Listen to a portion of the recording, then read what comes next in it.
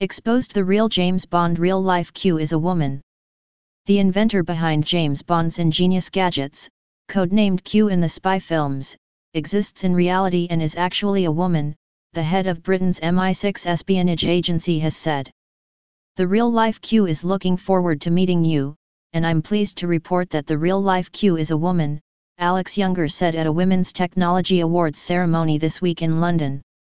Q, the head of gadgets at Foreign Intelligence Service MI6, has always been played by a man in the Bond series, though the inventor's boss, M, was played by Judi Dench from 1995 to 2015.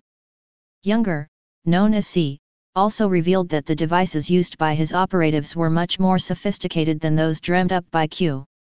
The gadgets that we employ, or operational technology as we more properly call it, probably defy the imagination of spy writers, he said. Technology now is at the core of what we do in a way that it wasn't before. Younger said that Bond's reputation was both an advantage and a hindrance in the real world of international espionage, and that he wanted to dispel some myths that the suave Agent 007 had imposed on MI6. It's great in some ways because it means that all of our opponents think there's an MI6 officer behind every bush and that we're 10,000 times larger than we actually are, he said.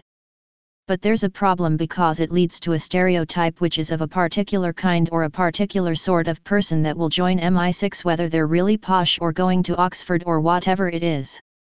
We can reach into every community in Britain and make sure that we get the people that are the best regardless of their background, he added.